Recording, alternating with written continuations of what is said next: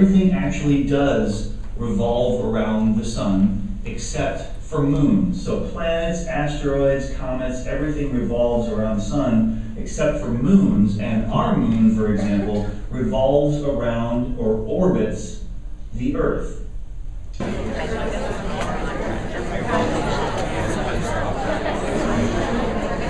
It sounds like we're saying that the sun is the center of the solar system? Okay.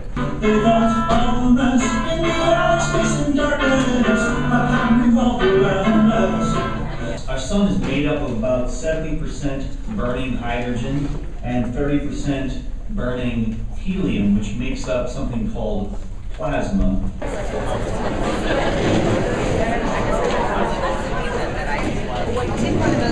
I love it. Okay, so the planets orbit the sun and the moon orbits the planets.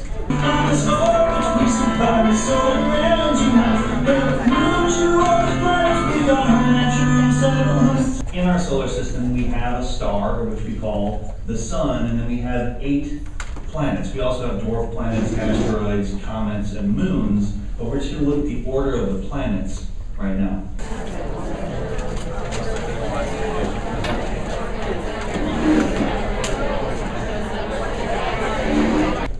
You know how it goes. We talked about the gravity pulling the planet towards itself so that it can be spherical.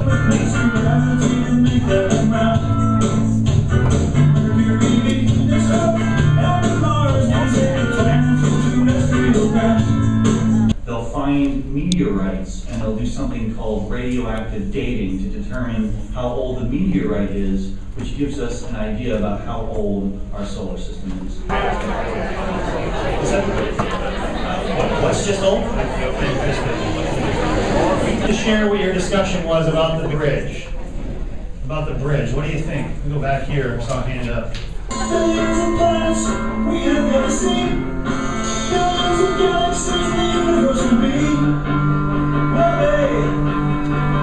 And on Earth, we need that solar energy in order to survive, in order for things to grow, in order for the temperature to stay in a livable range.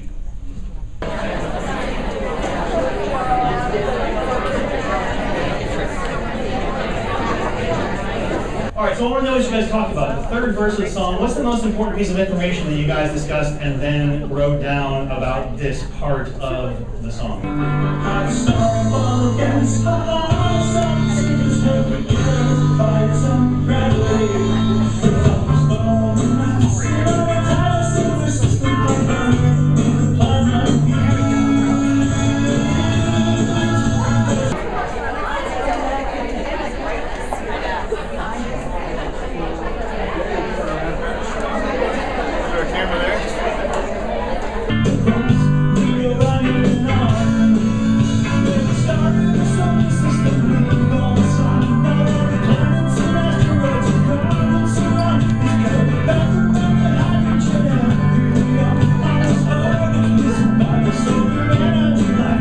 Let's see how we do.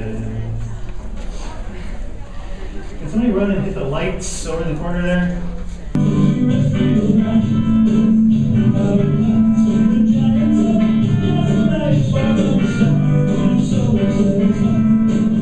Give yourself a hand.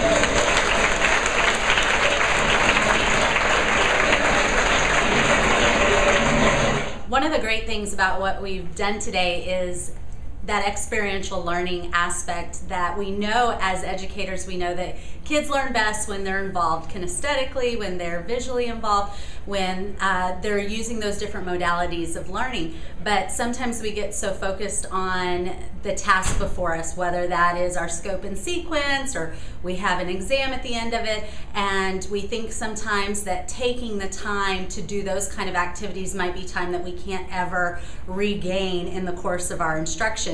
Whereas really what we covered today in about a 30-minute time, we covered a ton of instruction, learning at high levels. Students were engaged, they were creating material, they were learning it as they went, and we we couldn't have accomplished that if we had given them a chapter in a textbook, or if we had sat there and just lectured to them. They might have heard the same information, but they wouldn't have processed the same information. So by getting them involved in the learning, we accomplished far more than what we could have any other way. Well, there wasn't just one technique here. There were lots of different best practices kind of rolled into one. There was accessing all different modalities through the music, through the video clips, through the verbal. There was partner work, there was large group work, all put together so you could make those connections across left brain, right brain for this deeper level of learning. There was this repeated pattern of instruction we went through so that you could feel a deeper connection and a deeper understanding of the content, feel more comfortable as the learner as you went on.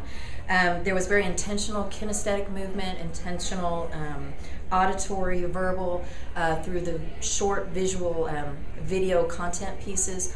This was a lot of information, but it was chunked into very understandable pieces that were easier to synthesize as a learner.